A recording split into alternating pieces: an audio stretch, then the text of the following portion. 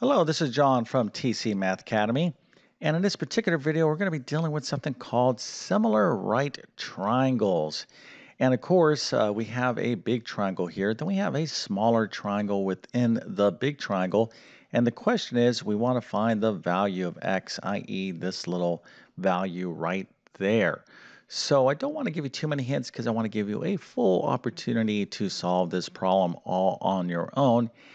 So if you can figure this out, go ahead and put your answers into the comment section. I'm going to show you the correct answer in just 1 second.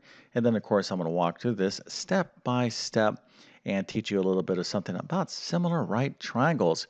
Also, if you need math help with the course you're taking, test prep, or homeschooling, make sure to check out my math help program at tcmathacademy.com.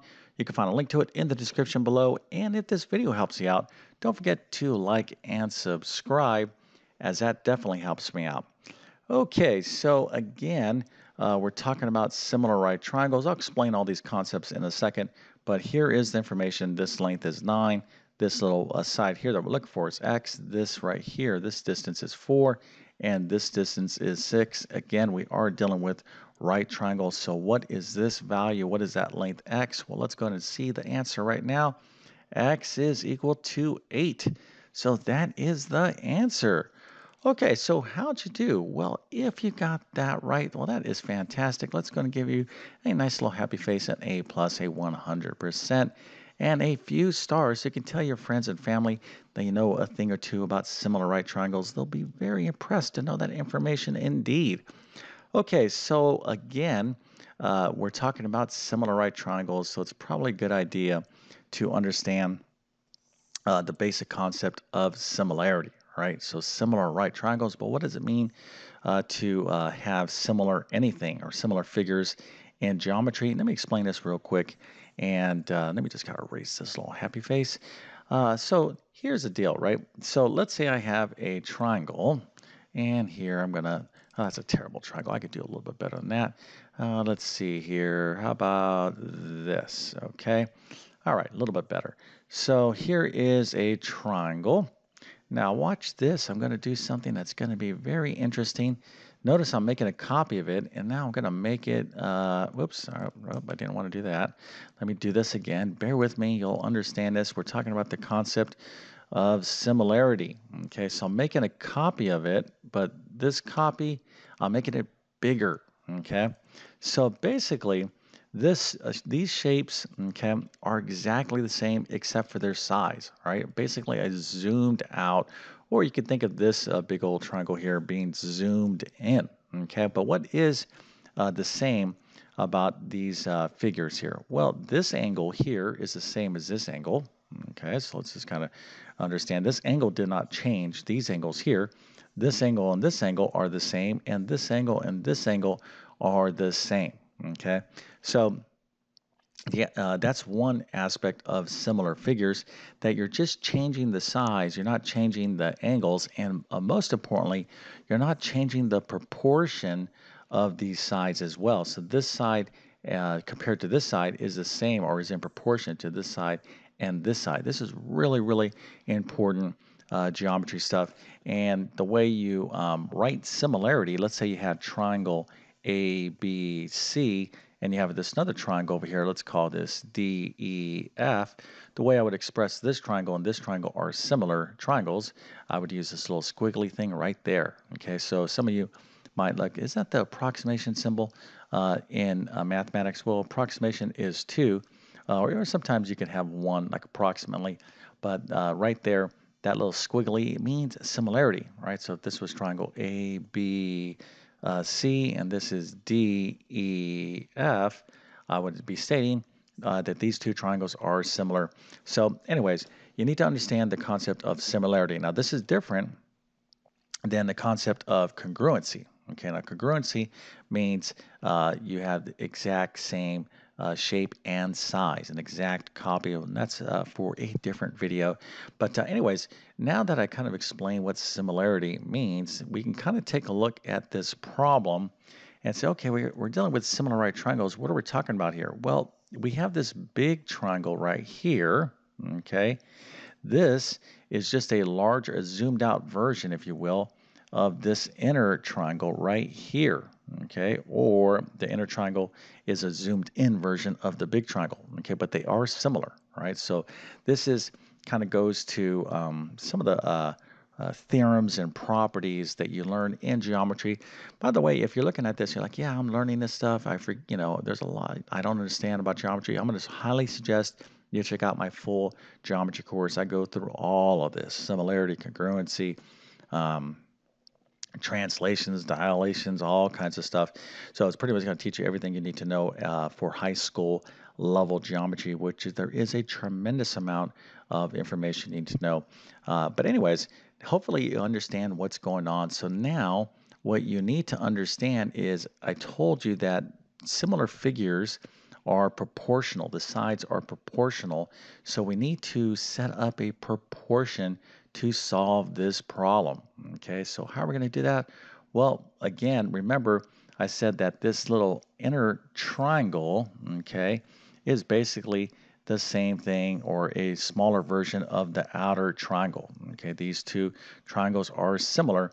So let's kind of break up this big figure here into two triangles, two separate triangles that kind of illustrate this situation, right? So here we have x and 6. This is the small triangle that's inside of the bigger triangle. So this is the side of that small triangle, and these two triangles are similar, and this is the bigger triangle, x plus 4 and 9. Let's go back over here to make sure you kind of see what's going on, because this is really important. So the sides of this triangle is x and 6. All right, that's the small triangle. You can see it right there. Again, these are right triangles. Now the bigger triangle, what is the side down here? Okay, well, here this is x and this is 4. So this entire length here is x plus 4. All right, so that's the base and the height is 9. So here is this triangle right here, x plus 4 and 9.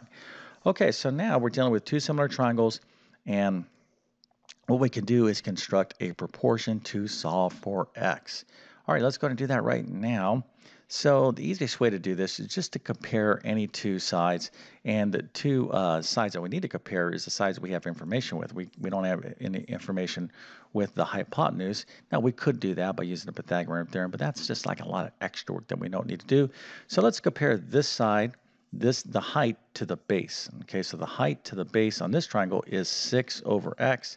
So let's compare the same thing here. The height to the base of this triangle is 9 over x plus 4. Again, we're comparing the same sides, okay? So this side first, okay? So this side first here over the base. In this case, it's x and x plus 4.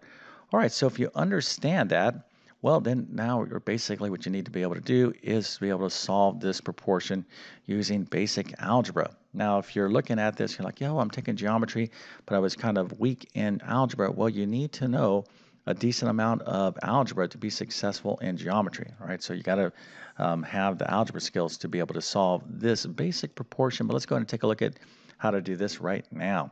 All right, so 6 over x is equal to 9 over x plus 4. So what we could do is simply use the cross product. Okay, so 6 times x plus 4 is equal to x times 9, or 9x. All right, so if you're like, oh yeah, I need to review the cross product, I don't understand algebra, well, then you might want to check out my Algebra 1 course as well. All right, so algebra and geometry, that is really, the foundations of high school level mathematics.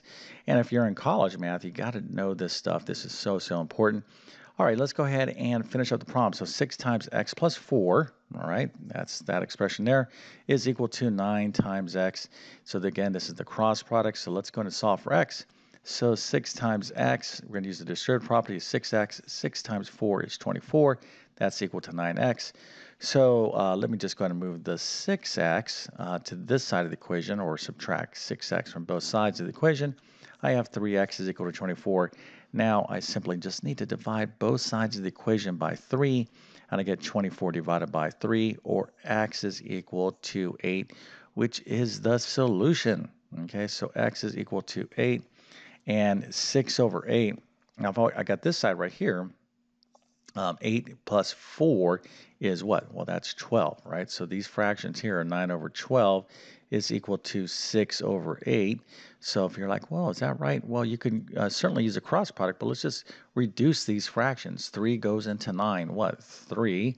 3 goes into 12, what? 4. So 2 goes into 6, what? 3. And 2 goes into 8, 4. Okay, so we're dealing with two equal fractions, which by definition is a proportion.